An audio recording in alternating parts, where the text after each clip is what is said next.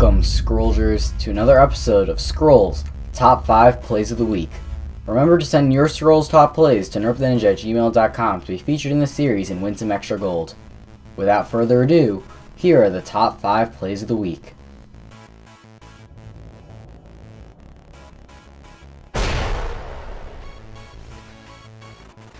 Leading off the countdown at number 5 is a play by Bronal against Blinky. Bronal has clearly lost the board to Blinky, and it looks like only a matter of time before he loses. Blinky makes a fatal mistake of only protecting the 10 health idol with one unit.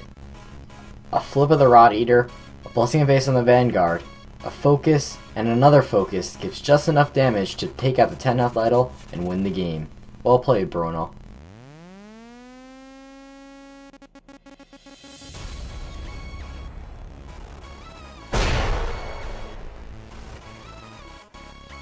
At number 4 on the countdown is a similar situation. This time, Iron Balls is about to lose next turn, having no defense for his bottom 4 health idol and no way to destroy Oslohan's healthy knights.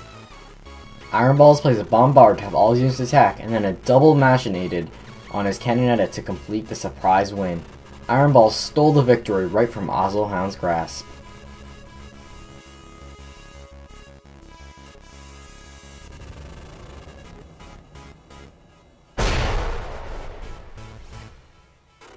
At number 3 we have Carnalizer, Scrolls Production Manager, facing Color Plant's deadly board with only an Ancestral Totem and a Brother of the Wolf in play. With the Clandestine Orchard already out, Carnalizer plays Fleetness on the Brother of the Wolf. You know what that means, Infinite Wolves. We've seen this happen before on the test server a month ago, but that was when Lingering Spells stacked. It's much harder to do now because you need Fleetness, but Carnalizer pulls it off.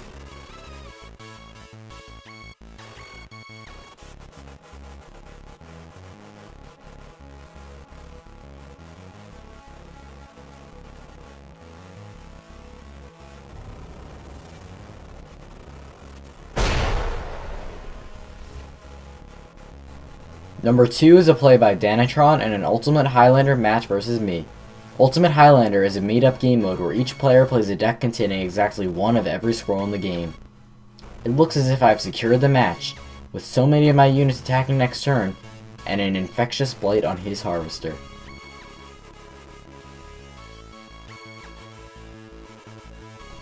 Danitron moves his row of units downward, plays a Crown of Strength on his Ironclad Reaver, and Unleash Inner Power, and an End of Reason to clear the row and win the game with a 9-attack Ironclad Reaver. What a play. Let's see that one again. Danitron wisely played the Crown of Strength on his Ironclad Reaver to increase its health by 2, which makes Unleash Inner Power that much more potent. Then the End of Reason destroyed his units that weren't attacking to clear my row of units, which opened a clear path for the Ironclad Reaver to smash the idol behind.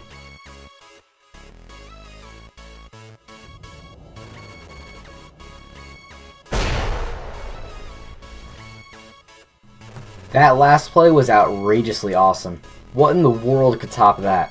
Well, possibly the best Scrolls combo ever.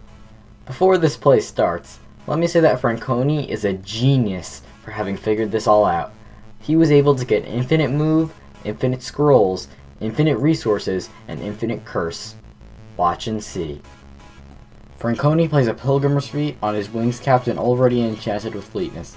Also take note of the Pillar Fatigue on Franconi's side. Next he puts a Searing Shackles, which will mean it will take 2 damage whenever it moves, but the Pilgrim's Feet negates that damage because of the magic armor and the healing.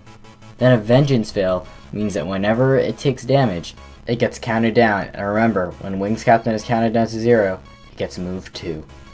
Now, on Franconi's following turn is where the magic really happens. Franconi then plays his Night Scholar, the Infinite Scrolls Machine, then a double Soldier's Bond on the Wings Captain.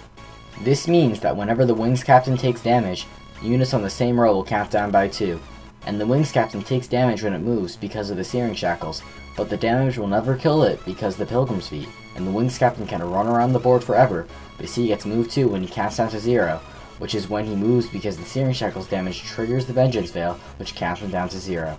And since waypoints, you can use Scroll's abilities multiple times per turn, which is why you can draw a scroll from the Night Scholar every time it gets to 0 countdown during the same turn. And now he plays the Uhu for infinite resource ramp.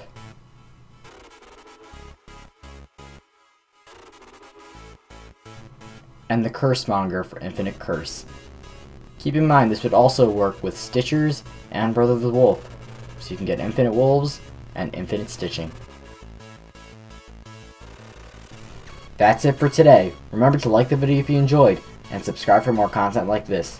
Congratulations to Franconia for coming up with this brilliant combo.